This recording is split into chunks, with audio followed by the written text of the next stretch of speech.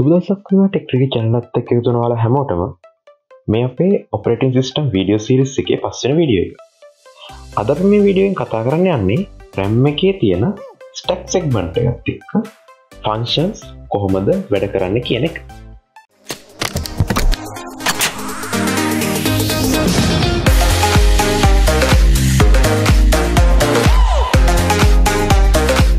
stack එක කියන්නේ data structure වර්ගයක්. අපි data structures use කරන්නේ data store කරලා තියාගන්න. data store කරන්න data type වර්ග තිබුණත් අපි අපේ programming වැඩ කරනකොට algorithm වගේ වැඩවලට data types ඒ කියන්නේ int, float, char වගේ data types වලින් විතරක් මේව handle කරන්න බෑ. ඒ නිසා අපි හදාගෙන තියෙනවා data structure එකක්. ඒ කියන්නේ data store කරලා තියාගන්න පුළුවන් ක්‍රම set එක.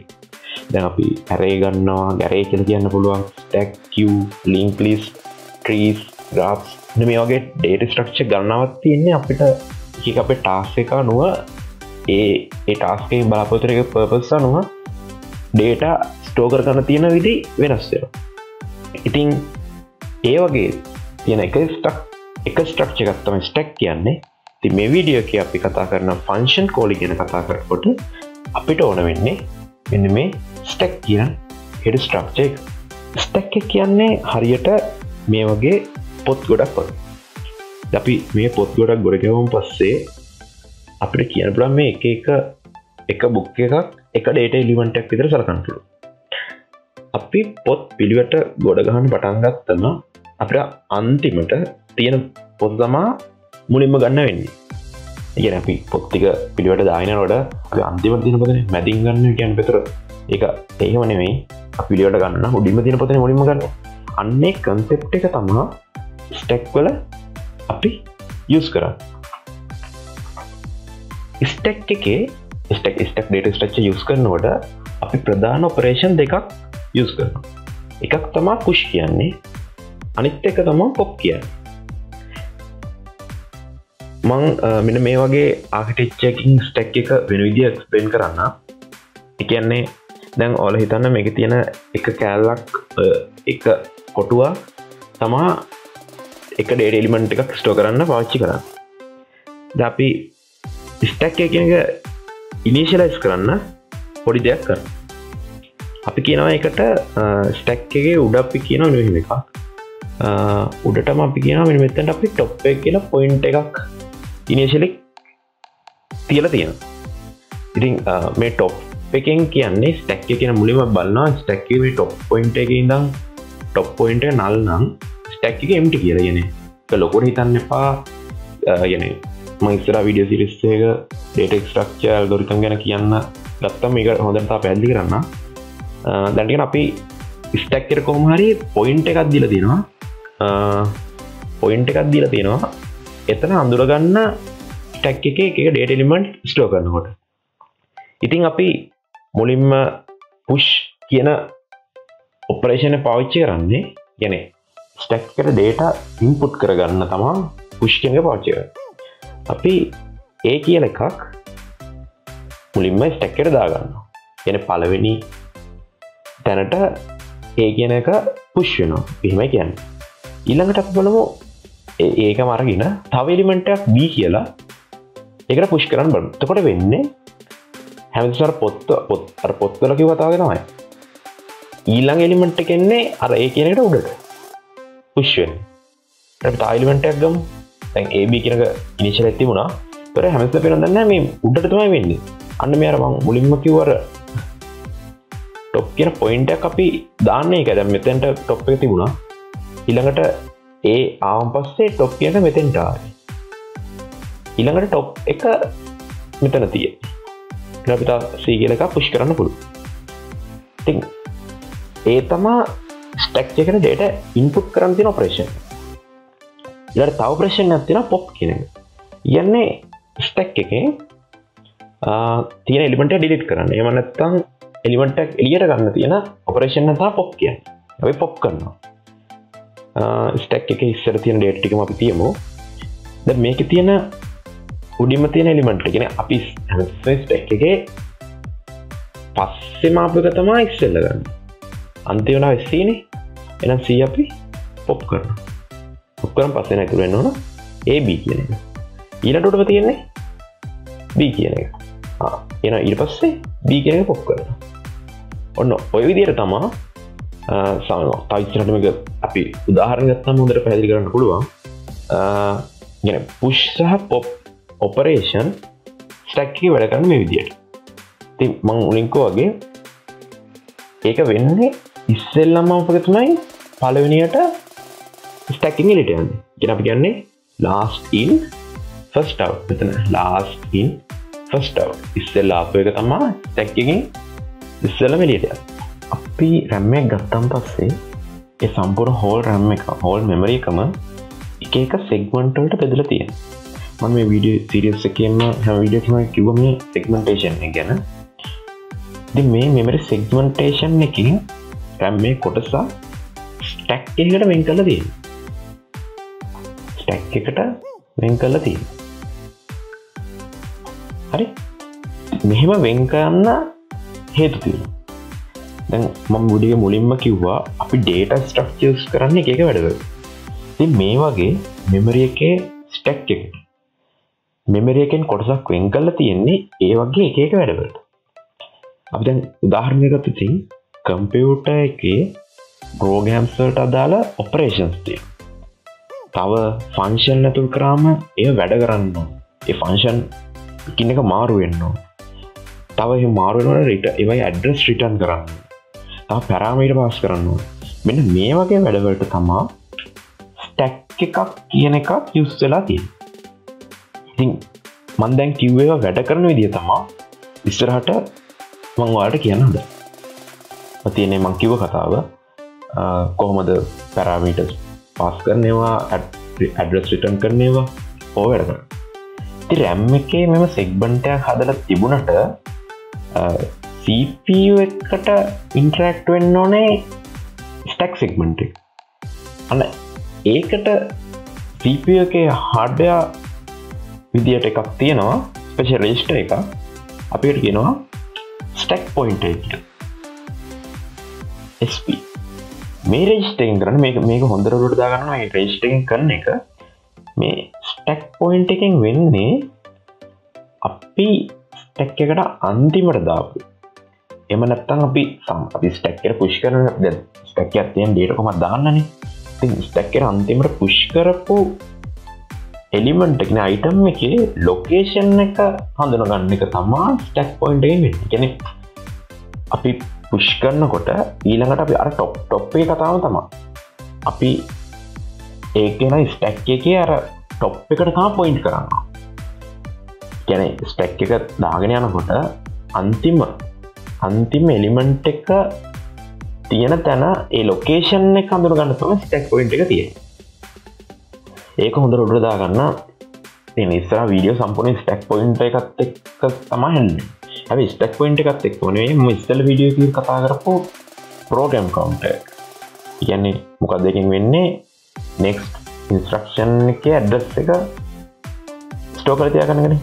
අන්න ඔය ඕකොලුවට දාගන්න ඕන ඉස්සරහට මම කතා කරන ටික පැහැදිලි වෙන්න. අපි දන්නවා ඕනම program එක run වෙන්නේ instruction based. instructions වනේ. අපි computer එකේ OS එක අනිත් program කරන කතා කරන කලින් ඔය simple programming වලදී code කරනකොට code එක තියෙන function වැඩ කරන විදිහ දැනගන්න. අපි නිකන් code කරනකොට කිසිම අවුලක් නැතුව මේ වගේ ඕනලාක F හරි G හරි කියලා මම නිකන් නමක් දාලා තියෙන්නේ function අපිට දාන්න පුළුවන්. හැබැයි අපිට ලේසියෙන් දැම්මට අපි නිකන් කෝඩ් කරන එක අවුලක් නැහැ. ඒක නිකන් ඒක තමයි ෆ්‍රන්ට් එන්ඩ් එක වගේ. අපි කෝඩ් කරන එක ෆ්‍රන්ට් එන්ඩ් එක. ඉතින් ඒත් ඇත්තට ඇතුලේ මොකද්ද වෙන්නේ කියන එක තමයි මම එක්ස්ප්ලেইন කරන්න හදන්නේ. ඒ කියන්නේ අපිට පේන ෆ්‍රන්ට් එන්ඩ් එකේ බෑක් එන්ඩ් ප්‍රොසෙස් එක තමයි කියන්නේ යන්නේ. අපි normal code එකක් ගත්තම අපිට හිතෙන්නේ උඩ ඉඳන් ලස්සනට කෝඩ් එක එහෙම වැඩ කරනවා කියලා පල්ලෙහාට. කිසි අවුලක් නැහැ. මේන් එක වැඩ කරනවා, F එක වැඩ කරනවා, ඒ විදිහට ලස්සනට යනවා කියලා. හැබැයි මේන් ෆන්ක්ෂන් එකක් තියෙනවා කෝඩ් එක. මේන් එක තියෙනවා. ඊළඟට ඒක ඇතුලේ තියෙනවා ඉන්ස්ට්‍රක්ෂන්. එහෙම නැත්නම් මේක කෝඩ් ලයින් තියෙන. if main function එක තුළ අපි සමහර වෙලාවට fg කියලා වෙන function වලට call කරනවා. ඒ වෙන functions තියෙන්නේ වෙනම. ඔන්න f function එක කොහොම තියෙනවා. g function එක වෙනම එහෙම තියෙනවා. අපි සමහර වෙලාවට g function එක ගත්තම ඒ function එක තුළ අයිමත් මෙන්න මේ f function එකට අයිමත් call කරලා තියෙනවා. කියන්නේ main function එකේදී f කියලා එකක් ආවා. එතෙන්ට call කරනවා. තව main function එකේදීම g කියලා එකක් ආවා. g වලට call කරනවා. g වලට ගියන් පස්සේ g වල දෙන අයිමත් f function එකට. අයිමත් ඒක f function එකට call කරනවා. ඉතින් මෙන්න මේ වගේ ෆන්ක්ෂන් වැඩ කරන එක ඔහොම මාරුවේ වැඩ කරන එක ඇත්තටම සංකීර්ණ ක්‍රියාවලියක්. ඒක කොහොමද මේ මෙමරි එකයි RAM එකයි CPU එකයි හැන්ඩල් කරන්න කියන එක තමයි මේ වීඩියෝ එකේ පුරාටම අපි දැන් තව ඉස්සරහට කතා කරන්නේ තව හොඳට. මේ තියෙන්නේ නිකන් දාලා සැකිල්ලක්නේ කොහොමද කෝඩ් තියෙන්නේ කියන එක. අද දැන් බලමු ඇක්චුවල් කෝඩ් එකක් අරගෙන ඇත්තට කොහොමද ඒක තියෙන්නේ. ඉස්සෙල්ලා මම අර කිව්වා වගේ ඇක්චුවල් කෝඩ් එක මේන් එක තියෙනවා. තියෙන්නේ මේන් එක. මේන් එකෙන් පස්සේ තව යට තියෙනවා වෙනම ෆන්ක්ෂන් එකක්. බලන්න මේන් එක ඇතුලේ මේ කෝඩ් එක ඇතුලේ වෙන දෙයක් නැහැ. මේකේ තියෙන්නේ ඇතුලේ බලන්න මේ max කියන ෆන්ක්ෂන් එකකට මෙතනින් කෝල් කරලා තියෙන කෙනේ වෙලා තියෙන්නේ. ඒක තමයි බේසික් අයිඩියා එක. මම කෝඩ් එක එක්ස්ප්ලেইন කරන්න යන්නේ නැහැ. අපිට ඕන මේ ෆන්ක්ෂන්ස් වල ඒක වැඩ කරන විදිහට ඉන්ස්ට්‍රක්ෂන් එක ෆන්ක්ෂන් කොහොමද ආර්කිටෙක්චර් කියන්නේ ඒක විතරයි අපිට ඕනේ කෝඩ් එක ඇතුලේ වැඩන්නේ බලන්න මේන් ෆන්ක්ෂන් එක ඇතුලේ ඊට පස්සේ මෙතනින් පස්සේ ලයින් 9න් පස්සේ 18 වෙනි ලයින් කියලා තියෙනවා මෙන්න මේ ෆන්ක්ෂන් එක හරි අපි තව උදාහරණයක් ගන්නවා මම මෙන්න මේක අපි තව එකක් කරන්නේ සමහර ෆන්ක්ෂන් තියෙනවා මේ එක ෆන්ක්ෂන් එක ගන්න මේ ෆන්ක්ෂන් එක ඇතුලේ මේ ෆන්ක්ෂන් එකේ නේම් එක ඒ ෆන්ක්ෂන් එක ඇතුලේ අයමත් ඒ ෆන්ක්ෂන් එක කෝල් කරනවා මේ ඒ ෆන්ක්ෂන් එක කෝල් කරනවා මේක අපි කියනවා රිකර්සිව් ෆන්ක්ෂන් කියලා. කියන්නේ ෆන්ක්ෂන් එක ඇතුලේ අයමත් එම ෆන්ක්ෂන් එක කෝල් කරනවා. ඒත් ෆන්ක්ෂන් එක ඇතුලේ වෙන ෆන්ක්ෂන් එකක් නෙවෙයි ඒ නෙස්ටඩ් ෆන්ක්ෂන් එක. ඒකට කියන්නේ ෆන්ක්ෂන් එක ඇතුලේ වෙන ෆන්ක්ෂන් එකක් කෝල් කරනවා නෙස්ටඩ් ෆන්ක්ෂන්. මේ තියෙන ෆන්ක්ෂන් එක ඇතුලේ එම ෆන්ක්ෂන් එක තමයි. ඒ කියන්නේ රිකර්සිව් ෆන්ක්ෂන්. මේන් එක ඊට ප්‍රධාන වශයෙන් මේන් එකේදී මේ තියෙන්නේ කෝල් කරලා තියෙනවා add numbers කියන ෆන්ක්ෂන් එකට. add numbers කියන ෆන්ක්ෂන් එකේ අයිම ඒ ෆන්ක්ෂන් එක කෝල් කරලා තියෙනවා.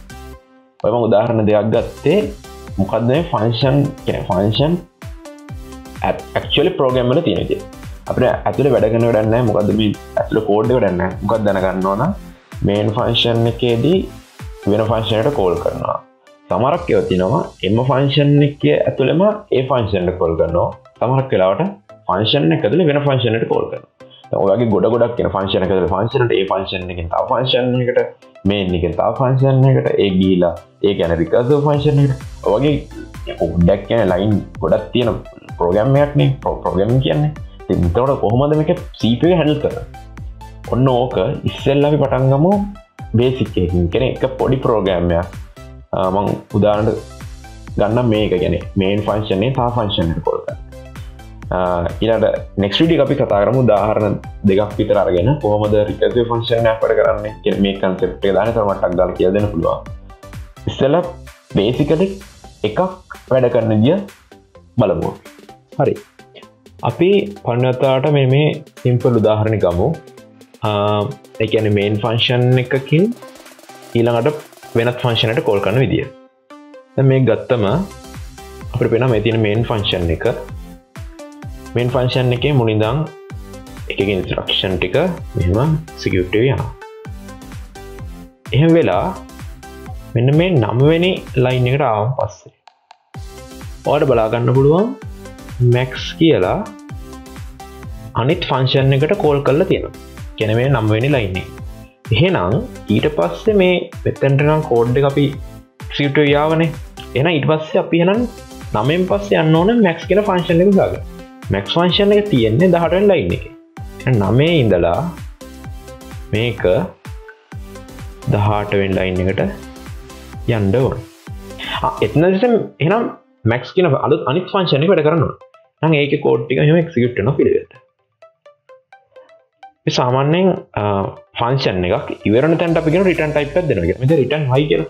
ඒක සාමාන්‍යයෙන් අපි ret කියලා කියන්නේ return කියන එක. හරි. මෙන්න මේ return කියන තැනට ආවම් පස්සේ වෙන්න ඕන return කියන තැන return කරනකොට අපි connect කරන්න ඕනි. දැන් අපි මුලින්ම කරේ main එකෙන් දැන් ආවා function එක call කරන්නේ. ඊට පස්සේ function එකට එන තැනට පස්සේ line එකට return එකෙන් යවන්න ඕන. ඒ කියන්නේ මෙතනින් පස්සේ function එක වැඩ කරා ඊට පස්සේ function එක ඉවරන තැන ඉඳලා එහෙනම් ඒක connect කරන්න ඕන 10 වෙනි තැනට. 10 වෙනි තැන. 10 වෙනි තැනට ගිහලා අයිමත් පල්ලෙහාට මේක වැඩ කරනවා.